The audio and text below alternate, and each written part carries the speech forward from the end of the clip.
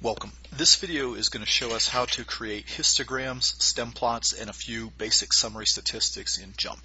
The example will be based on the example we covered in our lecture 4 notes, in which a pediatrician tested the cholesterol levels of some of the pediatrician's young patients. Alright, so the first thing we have to do obviously is get the data into JMP. We could enter it manually. I have it saved as a file, so to open the file you would go to File, Open. And my computer is going slow here for some reason. The example was in our lecture 4 notes, so I have it saved as L4 for lecture 4 histogram example. When I open that, it'll open my data set in which I'd enter that data, the variable titled cholesterol of the 20 patients as you see here. Now, in order to summarize this information graphically, we're going to create a histogram. We could use the graph builder option as we did in the previous lecture or in the previous video, but we're going to go a little bit differently in a way that will give us a little more flexibility using Analyze and Distribution. So if you select Analyze and Distribution, you will notice that where it says Y columns, it's the only thing that says required. That's the variable that we want to analyze. So that happens to be cholesterol. I'm going to go ahead and drag that over there to where it says Y columns. If I wanted just the histogram, I could check this box. However, since I want summary statistics and some other things, we're going to leave that unchecked for the time being and select OK. Upon doing so, we'll get our histogram, we get a box plot, we get the quartiles, and some summary statistics as well. So we're going to start our focus here with the histogram. First off, histograms are rarely displayed vertically as you see here. So let's change that. In order to do that, remember in JMP the options are often hidden under these little red triangles that you see. What we're going to do is select the one next to the variable again being cholesterol. So if we select this drop down menu, we're going to mainly play around here under histogram options. Under histogram options, if you point at that, it brings up another window, and one of the options that is there is it says vertical, which is checked.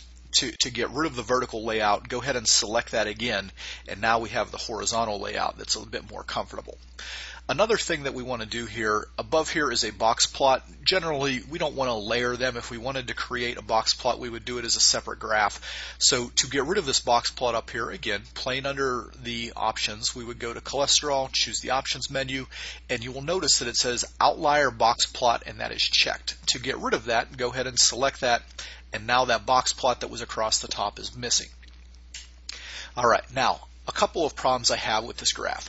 JMP will pre-select the bin width for you, how wide those things are, and there's really nothing wrong with their choices. However, neither of the axes are labeled. We have no idea what these numbers mean, so we need to go ahead and play around with this a little bit.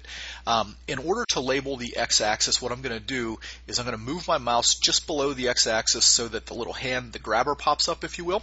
If you right-click, there will be an option for Add Axis Label. And you can call it whatever you like. I'm going to call it cholesterol. And now that axis, at least we know what the 200 number means. It's a cholesterol level. Now the bigger problem with this graph is we have no idea what the height of these bars represent. So we want, generally with a histogram, you want the counts or the frequencies to be on this y-axis. So in order to do this, again, if you select your red arrow where the options are, there will be an option. We will go to histogram options, and what we can do is put a count axis on there.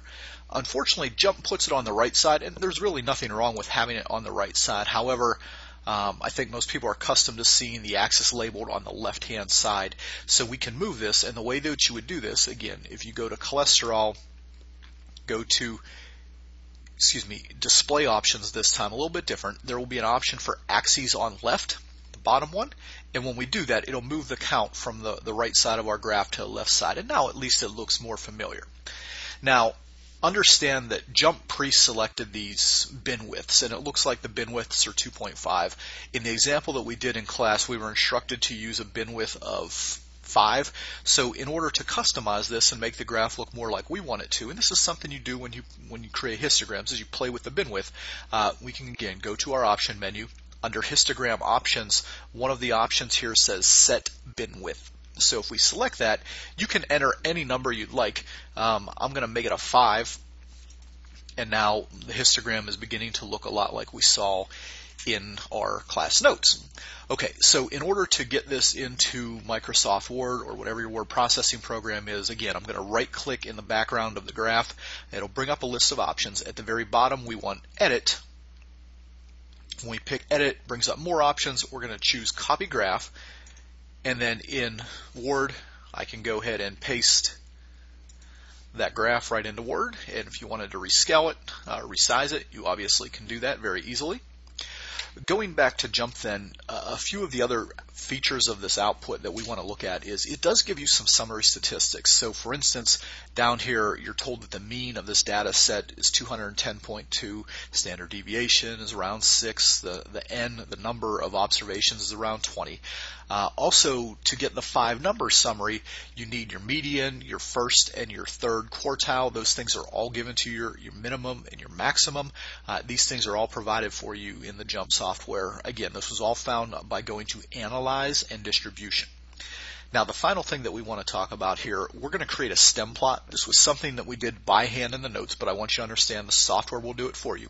And in order to get a Stemplot, what you would do is, again, we're going to go under this options menu, choosing the down arrow. There's an option for stem and leaf.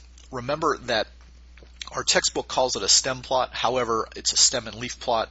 In other textbooks, it's all the same thing. So if we select stem and leaf plot, it will now give us a stem plot down here at the bottom. It looks like it chose to split the cells, which is fine. We're not going to worry too much about customizing this. I just want to show you how you get it into your word processing.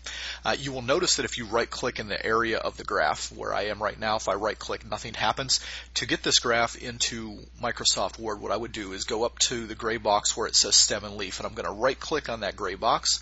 At the bottom, I will choose Edit, and again, once I hover over Edit, brings up another menu. You choose Copy Picture, and now when I go to Microsoft Word, I can go ahead and copy that picture in there very easily, and that's all you need to do.